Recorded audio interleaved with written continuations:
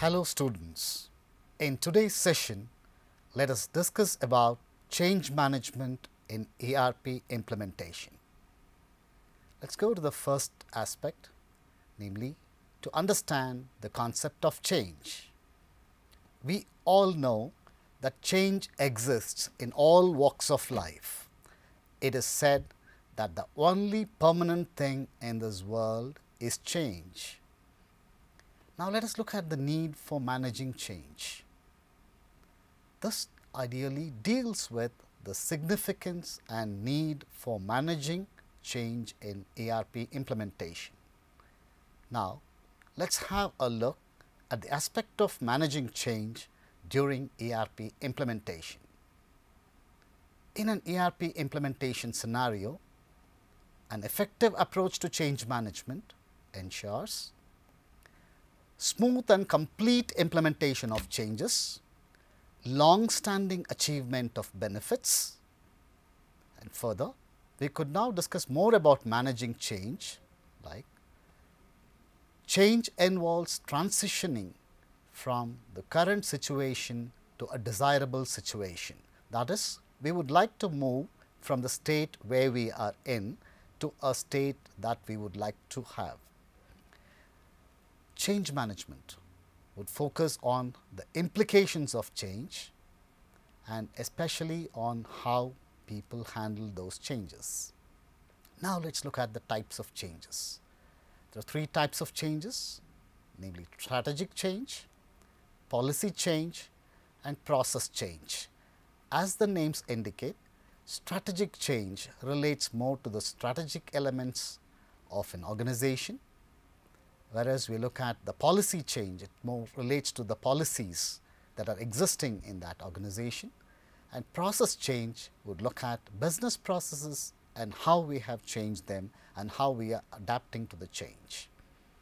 Now moving on to the objectives of change management. Some of the key objectives of change management would include: 1. Ensuring acceptance of the change. That is, we need to make sure people accept the change. We need to communicate to those who are impacted by the change. Also, we need to ensure readiness for adoption of the change by providing the required details, training, and support. Now let us look at some of the change management activities. Some activities related to change management include: 1. Planning for execution of change management activities. 2. Identification of change agents who would be responsible for propagating the change. 3. Identification of the critical success factors for change. 4. Involving the right people and teams for managing change. Stakeholder assessment is the 5th one. 6th is communication management planning. 7th, assessment of the impact of change and addressing them. The 8th one is providing support to the people who are impacted by the change. And 9th one is assessment of training needs as necessitated by the change and imparting training. We looked at 9 different aspects. Now there is one more which primarily talks about tracking the progress of change management through appropriate metrics and measures. Now we have a question here. Can change management efforts fail? We put in a lot of efforts for managing change. Can that fail? Yes, it can. So that is what we are talking about here. Change management efforts in ERP implementation in an organization may fail due to reasons such as downplaying the importance of managing change and usage of inappropriate change management approaches.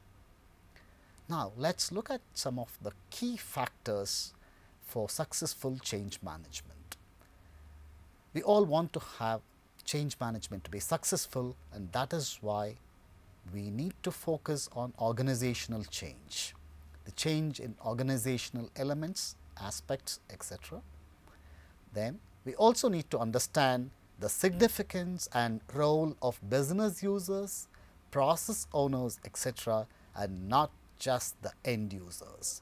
and of course, adopting the relevant change management strategies, techniques and activities.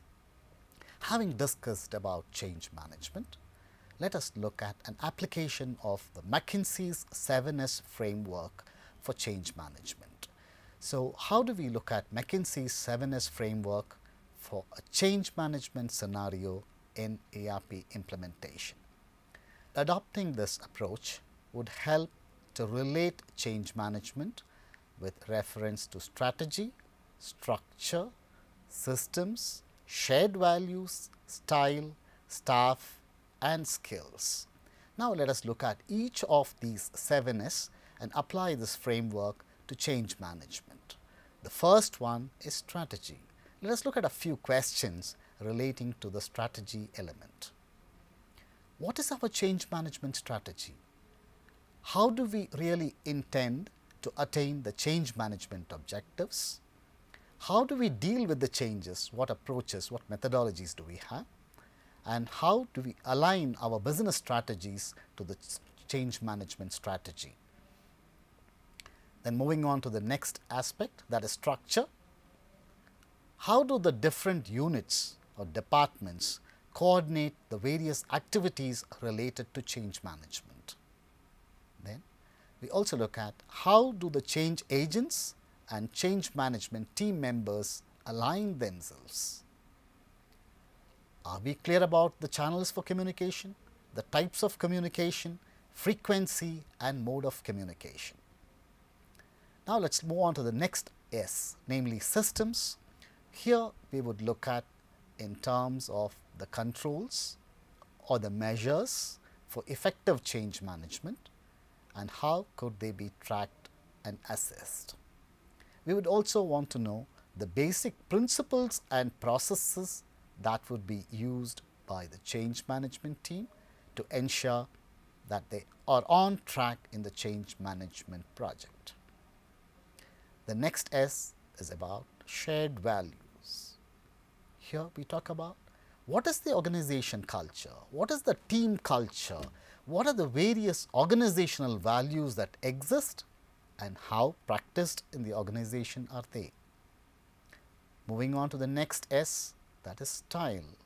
Here we look at what is the leadership style that is practiced during change management. We know about different leadership styles like the autocratic style, participative leadership style, etc. So, we need to understand whether the leadership style is effective. Do the employees and members of the team cooperate? Is the change management team really functioning or is it only a nominated group?